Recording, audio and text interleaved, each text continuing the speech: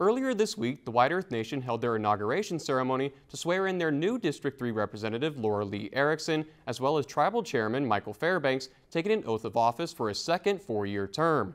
Fairbanks spoke before a large crowd at the Shooting Star Casino in Mahnomen and talked about the successes of the tribe's new cannabis business that recently opened up, creating over 50 new jobs for the tribe, as well as the progress made with the White Earth Forest land transfer and the Tamarack National Refuge.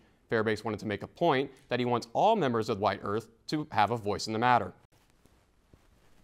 But I want to hear from all of you. I can't make that decision.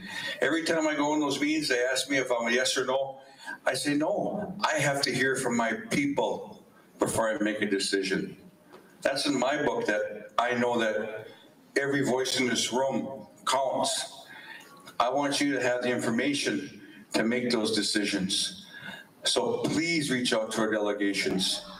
As Erickson took the stage to be sworn in and addressed the crowd, she discussed wanting to strengthen educational and cultural programs while improving their healthcare system and battling the opioid crisis. But over everything, she said she is looking forward to working with the different tribal and community leaders. You know, it's easy to identify what is wrong, but we have to remain positive as well so we can keep doing what's right and work together to find solutions what isn't working.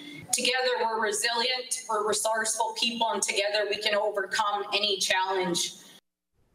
Chairman Fairbanks also expressed excitement for Lieutenant Governor Peggy Flanagan, who is a White Earth member and would become the first female Indigenous governor in the entire country should Governor Tim Walz become vice president.